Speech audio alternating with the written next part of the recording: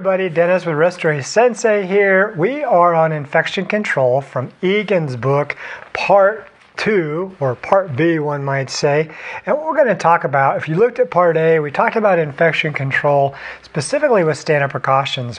And I want to now review standard precautions as it relates to personal protective equipment like gloves, gowns, masks, eye masks, face tents, those kinds of things. And what does Egan say about that we need to know for the NBRC exam and, of course, in real life.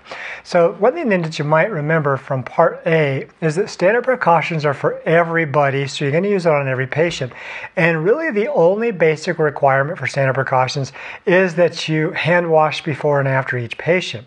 When it comes to the use of protective equipment, according to Egan, that just depends on the situation. So when you use gloves, well, you use gloves that are going to be touching any body fluids, if you anticipate doing that. And then, of course, if you're also touching any mucosal linings, that's when you're going to definitely use gloves.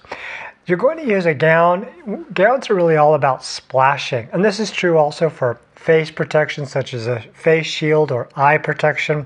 You're going to use that if you think that there's potential for those bodily fluids to splash against you. And so for those reasons, you may consider using a gown, a face shield, eye protection, and then of course gloves if you're going to be touching anything. This is how Egan defines standard precautions. It's a good way to look at it.